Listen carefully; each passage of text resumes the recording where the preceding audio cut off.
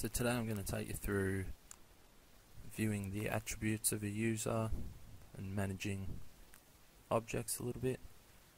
So we're going to go Tools, Active Directory Sites, Users and Computers. I'll open this up.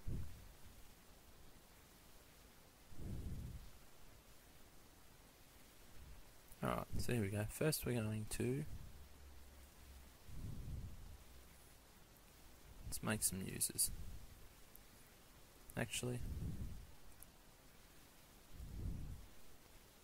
let's make a new organizational. Actually, we've got one called people. Let's make some new users. So right click on here, new user. We're going to call first one Lynn A Fog. User logon name is going to be Lynn. Next, we don't want it to have a password.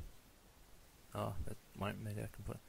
We'll go user cannot change password. Password never expires. Put in a password. Next, finish. Now we're going to copy this same user. So right click on it, copy. Now it's going to go first name, Greg R. Toll. And we'll give them the logon of Greg. Next, password.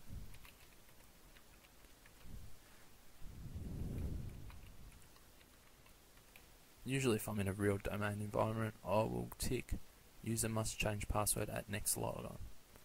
But that won't work because I've got password never expires. This is just for testing purposes. Next, finish. And we'll make one more. Copy. We could just do it the other way. We'll just do it the other way, just for fun. New user. Call this one Trevor U. Hell. Trevor U. Hell. He can log on as Trevor. Next, password.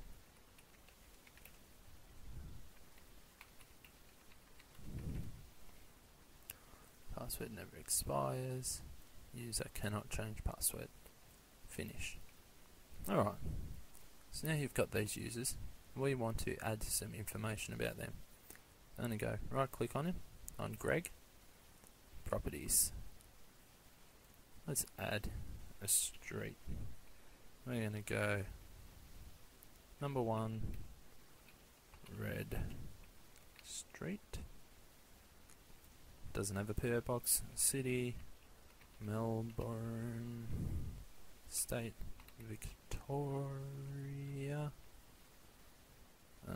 3001. Country AU Australia. Apply that. So now that's going to be there. Account, profile. If we wanted him to have a roaming profile, we would put it in there, which I'll show you another day. Let's add telephone number. Let's go.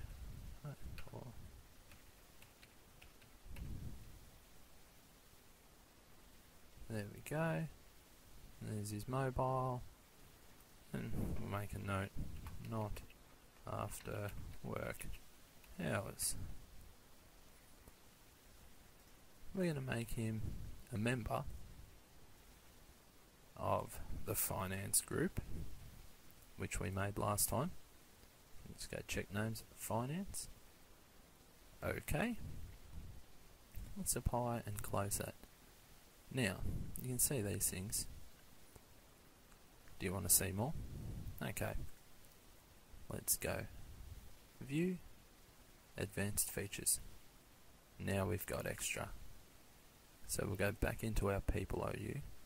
Right click on Greg, go properties. Now look at all the stuff he's got. which is cool, really. And what else?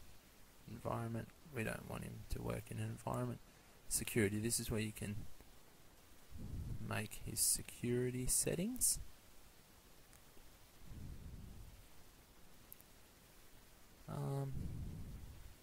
Yeah, so that's pretty much that. You can have a look around in here. Job title, well, we'll give him a job title too. Let's go accountant, department, finance, company, test, co, manager. He doesn't have a manager, he is a manager. Well, he's not really, but we'll leave him there. So that's him. Now, let's manage more than one person. So let's go Trevor and Lynn, and we'll right click, go properties. As you can see, there's only a few because there's only a few that we can go. Let's say Trevor and Lynn are married. So we're going to go street. 6 Bank Street. City, same city. Let's go Warrnambool. Got to tick all of these, which makes it a bit annoying. Zip code 3995. Oh, sorry. Country Australia again. Apply. Do we want anything else? No. Okay, so now if I double click on her address will be that. And if I also double click on Trevor, his address will be the same. So that's how you do multiple. And let's say Trevor and Lynn don't work on Tuesdays. So let's go log on hours. Let's change their log on hours. Log on denied.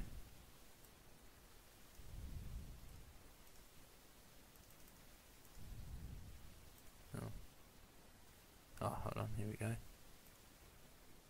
So now we'll go all of Wednesday, log on permitted. If we hold down control, oh no, that doesn't work. So you've got to tick it all, like so. Let's say they just work Thursday, Friday. Okay. Apply, okay. So now if we just look inside Trevor, his log on hours are going to be the exact same as Lynn. Oh, where is it?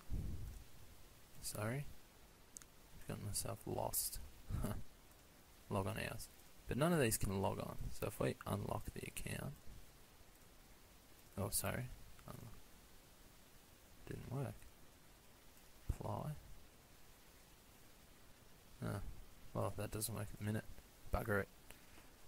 I'll show you that later. But yeah, so that's how you can do that quite easily. We can also, let's say Greg only is allowed to log on to some other computer name. I've forgotten it. Where's computers? Let's say he's only allowed to log on to the Windows computer, which obviously you'd have more than one computer. But say Greg is only allowed to log on to Windows. Oh. Delete. Remove. Windows. Add. So now he can only log on to the Windows computer. So there you go. Quite simple really. There's lots of different stuff you can do. But you can do this through PowerShell as well, which is really quite shit. But yeah, so that's this. Good on ya. And don't forget to like and subscribe if you want to see more. See you later.